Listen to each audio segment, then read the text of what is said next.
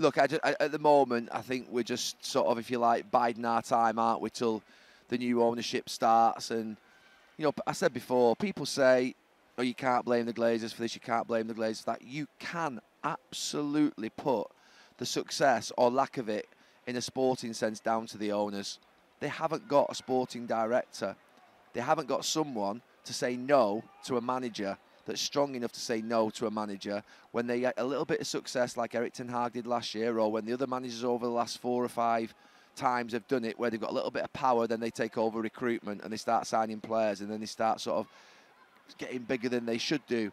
You know, every other club has a really, really sort of competent sporting department, and it's down to the Glazers that they've not had a competent sporting department for 10 years to actually provide the leadership, guidance, and that strength sometimes to be able to make sure that the recruitment is spot on and precise. And it's the hardest job in football, getting recruitment precise. But if you get it wrong 300, 400 million at a time, 3-4 times in 10 years, then that is just complete, ultimate failure.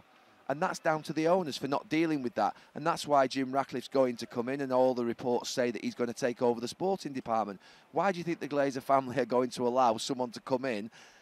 They're still the majority shareholders, and let someone else take over the most important aspect of a football club, which is football, because they know they can't do it. So, yes, Eric Ten Hag should be doing better. Yesterday, obviously, you know, Martial playing up front was bizarre. The style of play isn't there. The players need to do a lot better. Some of the performances individually and collectively are shambolic. That result yesterday is, to be fair, a disgrace, and can't believe it. Well done to Bournemouth, but it should not happen.